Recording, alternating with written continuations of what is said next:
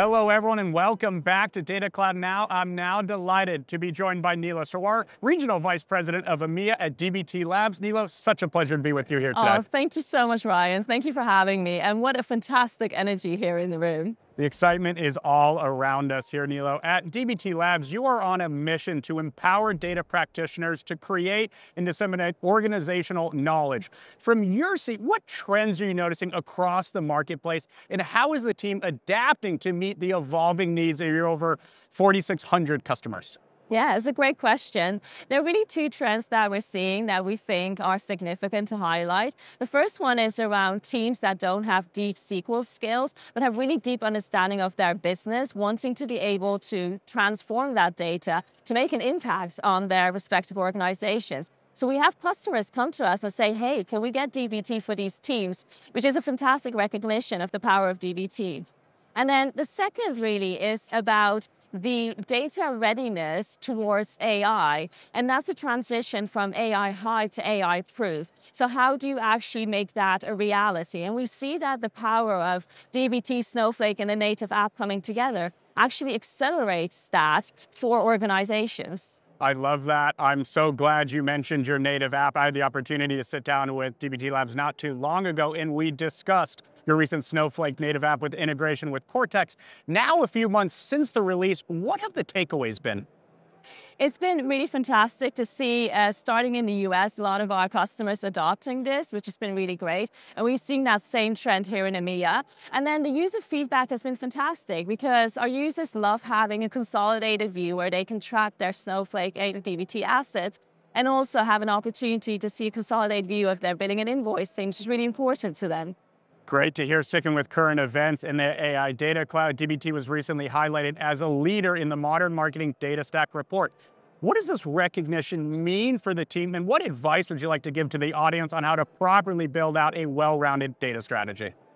Well, it's fantastic to get this recognition, and really it's a validation of what we're seeing with our customers. I think marketing data is quite laborious. It comes from a lot of different sources. And a lot of organizations have really made an investment into their data strategy. So it's really important to them to really realize the benefits of that. So it's fantastic to see them do that with DBT.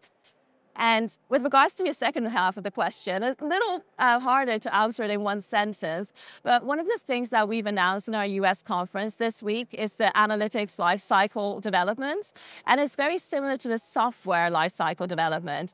And the idea behind that is to bring that same sort of rigor to data transformation and analytics work streams. To think about it not just from a product perspective, but holistically from an organization and people process perspective, because what you want to think about and try to avoid is creating either data silos or to not make that data accessible to the wider organization. Great advice and perspective, Nilo. We're currently at London at Snowflake's World Tour. The excitement, the buzz is clearly all around us.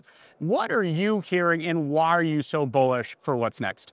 I think this space couldn't be more exciting, and it's a real privilege to be talking to organizations that are thinking and are really spearheading how they're going to be doing their data and how to make impacts for their companies.